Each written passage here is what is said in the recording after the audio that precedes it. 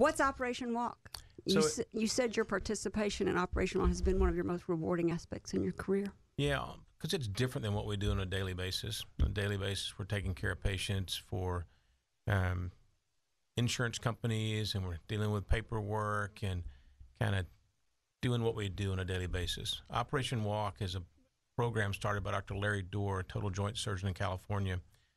And his first trip was to Russia, and he realized that there was something that we could be doing internationally to help patients who don't have the benefit of being able to get hip and knee replacements.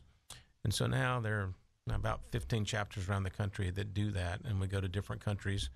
Been to India, Peru, Trinidad, and back to Peru, doing operations for patients who otherwise couldn't get it.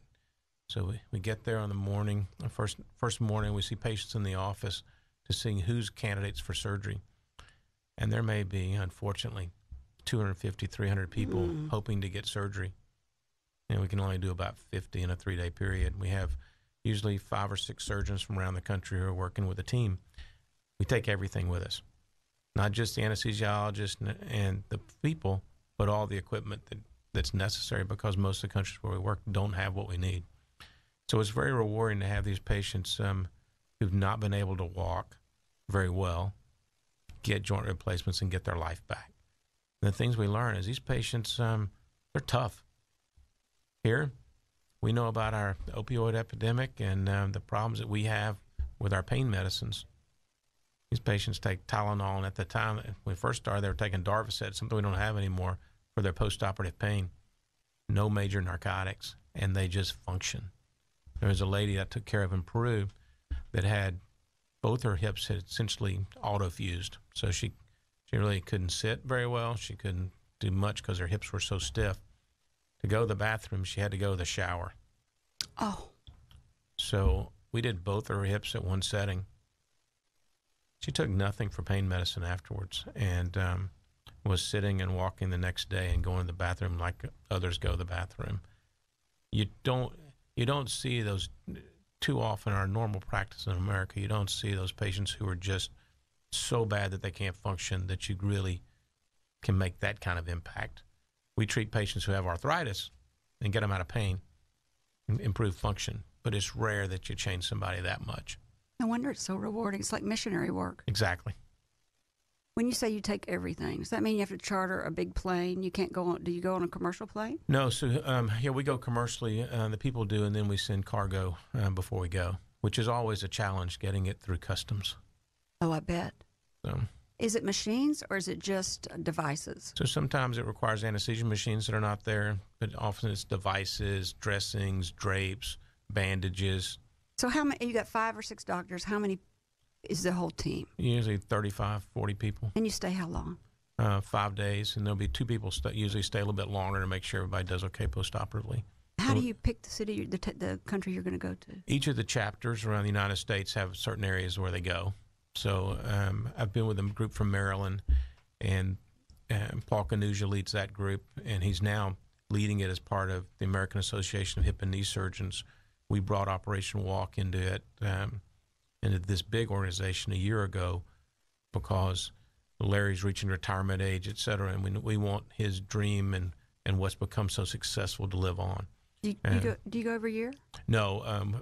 Simon Mears, one of our partners here, I met him in India. He was working at Johns Hopkins at the time, and I met him in India, operated with him there.